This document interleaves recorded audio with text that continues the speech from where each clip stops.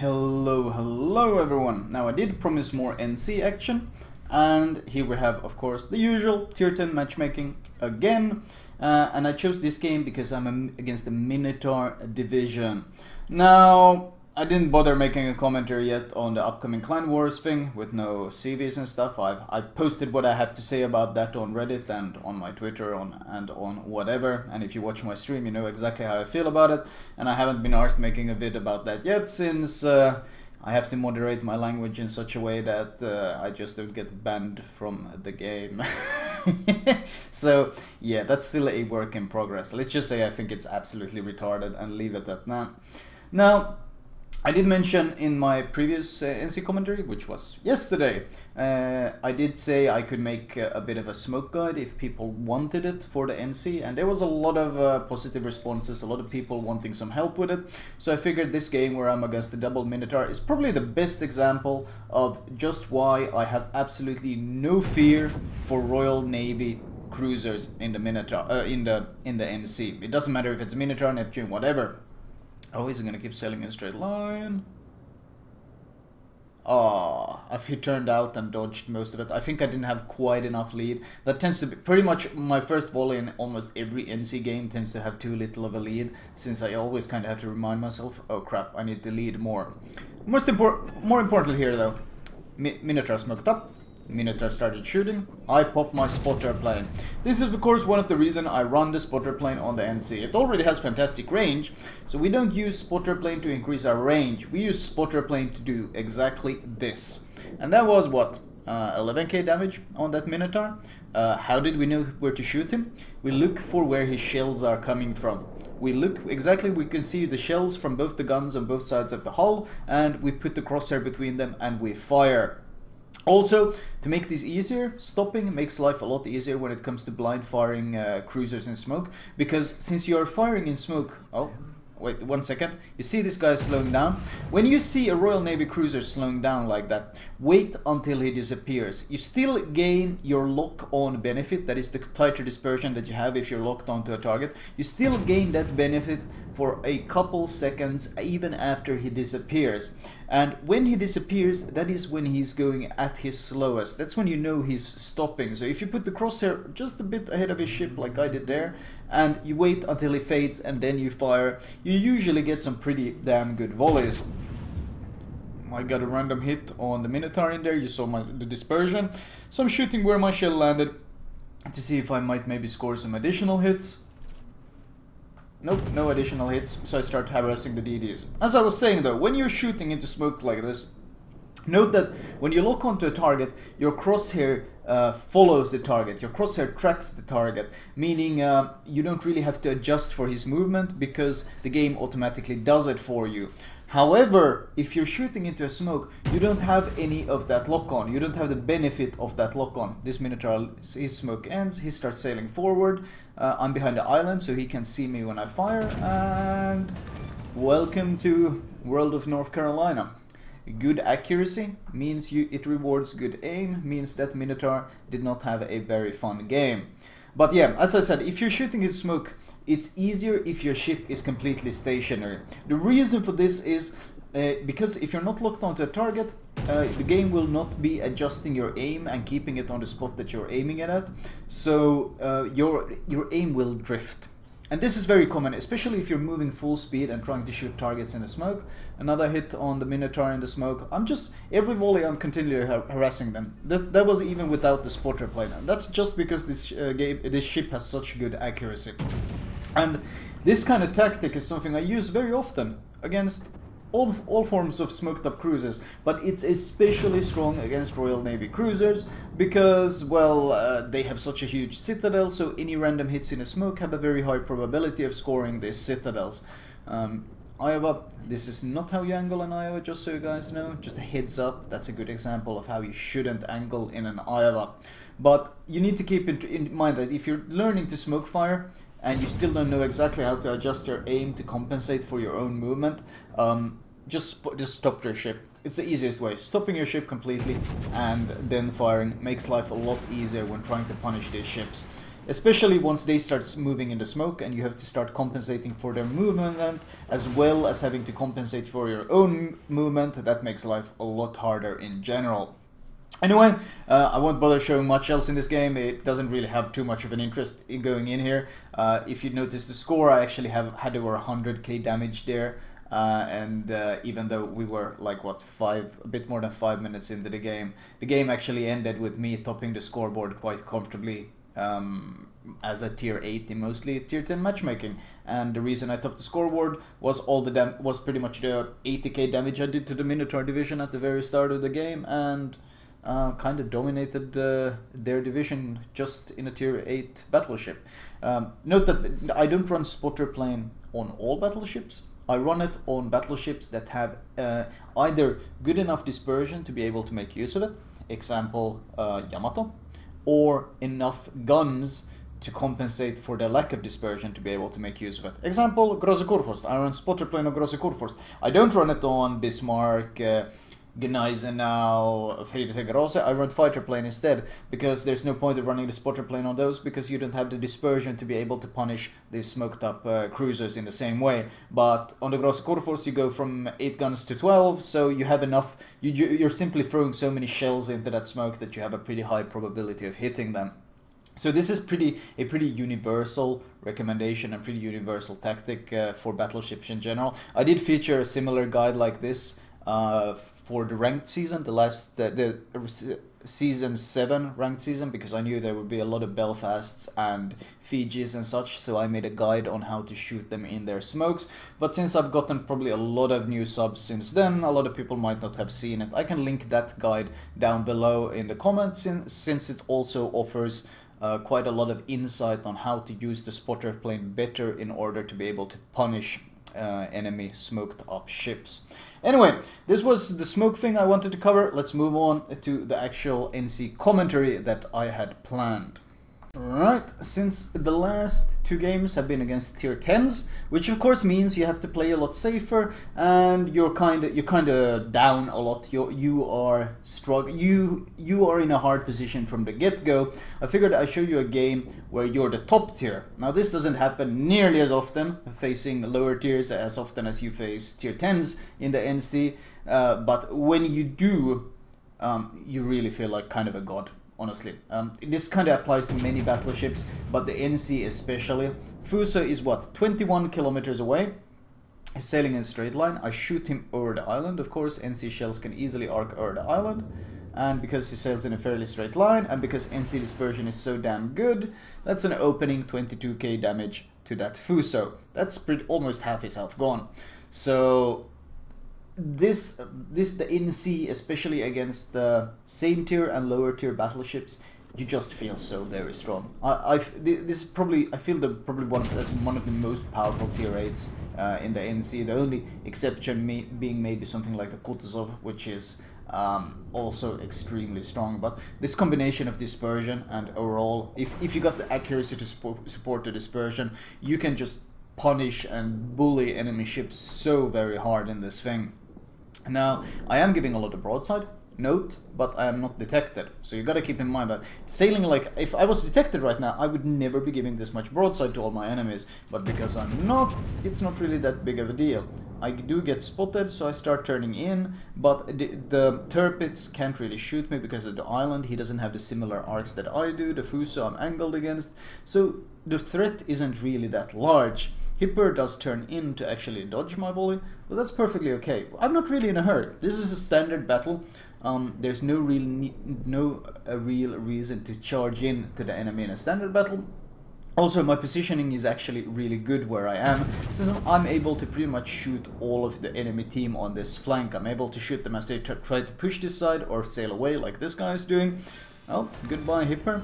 Hipper is usually a bit trickier to Citadel, but of course NC plunging fire makes it quite easy. As I was saying though, this position is quite good. It's halfway towards the enemy cap, so to say, and halfway away from my own cap. We're not exactly base camping, but we're not exactly pushing too hard either. And what did I say in my previous commentary on the NC? What is it the best at? Mid-range. That is exactly where we're positioned right now. you see that I'm around 13 km away from the Tirpitz. That's far enough away from the Tirpitz that they can't spot me. I'm using my excellent concealment of the NC to be able to get undetected whenever I wish, and I can just pick and choose. I don't really. Nah, he's still so angled. I don't really know if I want to shoot. Maybe I want to take a shot at the Queen Elizabeth. Is gonna keep going in a straight line.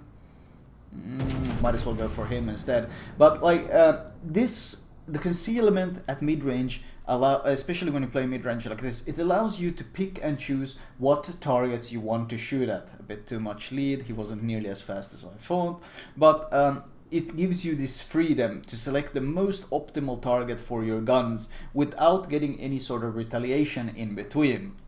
And that is of course amazing. Also, you're close enough that they move away, so I accelerate. I want to keep up with them somewhat.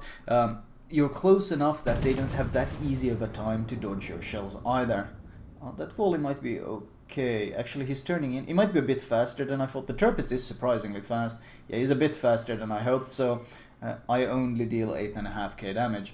But damage in the NC tends to accrue quite steadily. Once again, when you have consistent guns, you tend to do pretty consistent damage, and in that way you tend to consistently have an impact on the enemy. NC sailing in a straight line. There's a huge island in front of us.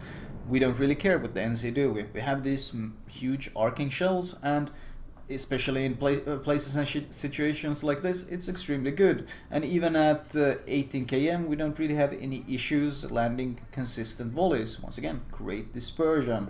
I'm constantly keeping angled, but what I am keeping an eye out on is of course the fact that they have multiple DDs. As long as I'm not spotted between volleys, this is very important. If you suddenly stop being spotted between volleys, then there's probably a DD close by. And then you gotta alter your way of sailing. You gotta accelerate, or you gotta slow down and reverse. You gotta change your course and so forth. But it's very important to always check. 17 km away, and we get another citadel and 19k. So this is like life for these tier 6 battleships. It's not fair in any way. I mean, this is what happened. This is kind of when a tier 10 faces a tier 8, which was the last 2 games for me in the NC. This is of course the opposite. This is you as the top tier. And the NC really is a massive bully. They can't overmatch your nose, which means you can tank, you can nose in against them, and they can't really do anything unless they switch to HE. And any sort of broadsides you punish, hell, even angled battleships you punish so heavily. Wonder if that's enough lead. I thought he slowed down because he lost his engine. It might not be. Looks pretty okay. Yeah, pretty okay. What was that? 14, 15k damage again? Pretty much every volley. I think the worst volley I've had has been something like 5k damage. And considering your reload is 30 seconds and it's a standard battle, meaning you're not really in any hurry to have a huge impact right now, but you can instead steadily grind a steady impact. Not the end of the world. Hoping I can maybe finish this guy off. I am tempted to turn my guns here, but see, I'm a bit worried right now because only the Ognevoy has been spotted on the map. So, and there was a smoke earlier. I don't know if you guys saw, but there was a smoke between the islands. So I'm slowing down. I accelerated, but then I slowed down. And it turns out this decision was actually the optimal one, because the Kagero has been sneaking closer. The Kagero was in fact waiting for me in that gap, hoping I would keep the same course and sail into those torps. But because I was suspicious, since if you haven't seen DDs on the map in a while, you haven't seen them get any kills, it's time to start looking around a bit and wondering if perhaps the DD could be on your side. And if it is, it's a good time to start shifting your course, shifting your speed, any way to throw them off. And even the margin there was very small. It was enough that I didn't eat a single torpedo. In fact, I haven't taken any damage this game. And that's not to say I've been playing passive compared to like the rest of my team on this flank. I'm pretty much still the front line. I got a cruiser behind me, I got a DD in front of me. Like, I'm not really too worried about my positioning. I think I'm sitting in a fairly good position. I'm seeing if I can get a cheeky double strike, and since my guns are already pointed this way, I'll see if I can maybe get some Tirpitz damage. The Queen Elizabeth, however, survives with the smallest sliver of health, since I only got overpens, and I only got overpens on the New Mexico as well. So unfortunately, I didn't get any double strike. I didn't even get a single kill at all. Now the Tirpitz is pushing in. Tirpitz is an excellent, a top tier brawler. So what do we do if the Tirpitz start pushing in like this? Well, we just start reversing. Why would we sail forward? We don't. There's no need for us. If we sail forward, there's the possibility of the Kagero. Actually, the Kagero just got spotted on the minimap, so that gives us a lot of safety. That's important to note, since now we got more maneuverability, since we don't have to worry about incoming torps. Now what we have to worry about is putting ourselves in a bad position, like a crossfire, and potentially being rushed by the Tirpitz. The Tirpitz is faster than you are, and especially if you're reversing, he is faster than you are. However, if you see his rush coming a long way back and you start fully reversing, it's gonna take him so long to catch up to actually do anything that you're usually quite safe. He gives a lot of broadside, which is of course not recommended, but he gets away with only 2 overpens because he managed to turn before my shells landed. I think if my reload had been up there, he could have eaten 8 ton of damage. You can easily break 25k damage on a broadside Tirpitz if he does a turn like that at that range. And once again, we are undetected, and that means of course the Kagero, well, we see the Kagero, the Ognivoy hasn't repositioned, we have a lot of safety again, and we can just continue slowly moving our way forward on this flank, slowly moving towards the cap. Now, if the situation, like if the enemy is being more aggressive, these guys weren't exactly being aggressive, they were kind of playing this very passive game as we were. If the enemy is being more aggressive, there is a good reason to do a bit of tanking. Like you can go a bit closer, you can go within 10 km so you're spotted, and you do a bit of tanking. You take some of the damage aimed at your team, you take at the, in return for your team, so you basically some effective tanking as a battleship. However, this enemy team didn't really ever directly push. I don't know if you looked at their sailing, but most of the time they actually sailed down to the J line, and they weren't really trying to push. They were more trying to flank and get these good firing arcs on us and so forth. And when they tried to do that, just playing very slow and methodical and never exposing your broadsides means that you will eventually kill them all with your guns. That's what it comes down to. You will eventually kill all your opponents if they try to pull that on you. I wonder if I'll get any damage. No, not enough lead. As I said, Tirpitz very fast, and you want to hit the superstructure. I landed my shells a bit too far in the back and got no penetrations at all. But it's a good lesson to learn. I mean, damage-wise, 150k damage. It's, well, 148, but like it keeps adding up.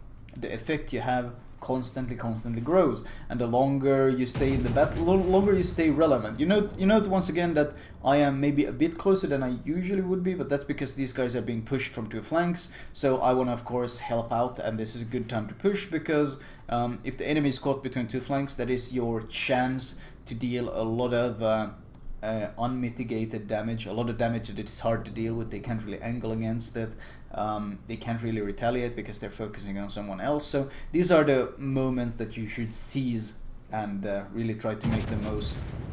I'm aiming a bit more forward now, hoping that maybe I can get a better volley, and of course the lovely NC dispersion and the amount of broadside he gave meant that I got a nice 20k volley on the Tirpitz. And that is of course why you need to angle against the NC quite vigorously, quite carefully, because well, even a Tirpitz can lose a third of his health quite easily if he gives too much broadside. Trying to see if I can maybe finish him. He is healing, but I'm aiming a bit higher because I want my shells to land on the superstructure. I think his heal will keep him alive. It does in fact keep him alive, but at this point he's limping and just trying to save himself. And continually pushing down this flank. You might have noticed that I'm pretty much been moving forward very slowly the entire time.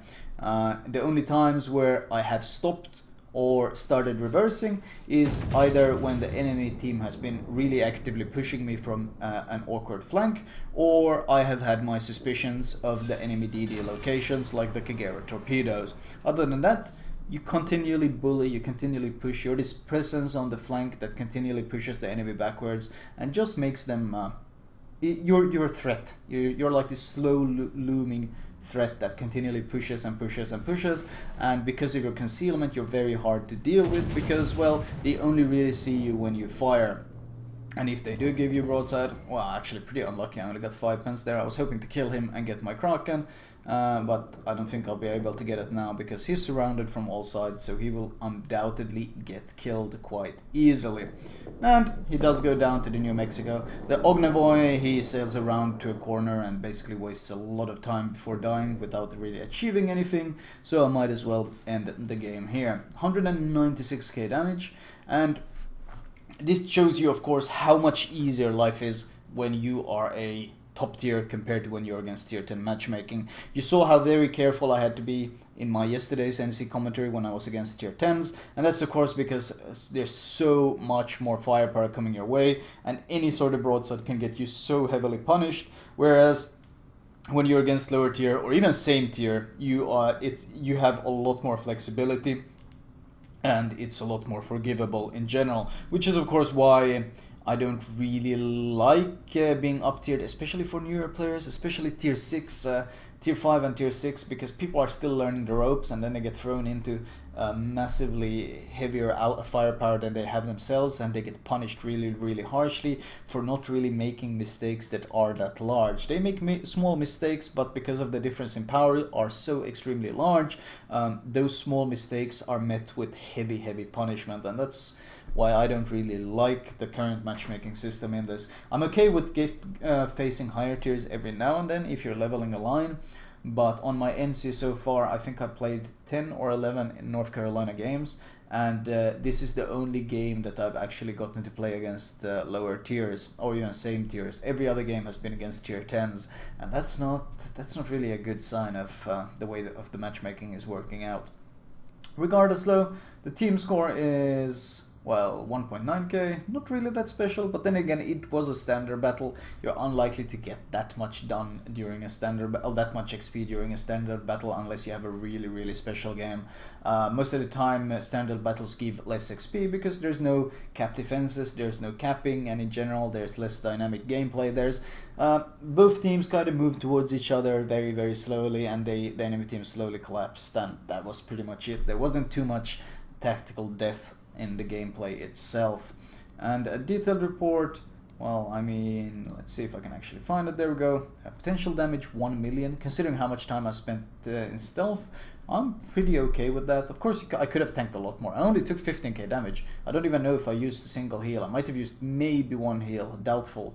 But you rarely need it as much. If you remain angled in an NC, unless you're eating torps, or being very heavily HE spammed, in which case you're probably not positioning that well to begin with, but those are really the only situations that force you to blow through a lot of healing, because the NZ has the combination of stealth and angled tankiness that makes it exceptionally tanky as long as it doesn't get out tiered, in which case it's still like very tanky, but it's of course much harder to play. Anyway, my recommended build, you can, well, you just look at my NC vid from yesterday. I'm of course still using the same build since I am leveling this, and I am leveling the American battleship line on Russia with the hopes of reaching the Montana by the time carriers have been completely eliminated from the game, where the AA will be useless. That sounds like some good gameplay design to me. Anyway, I'll talk to you guys tomorrow. I hope you have a great one.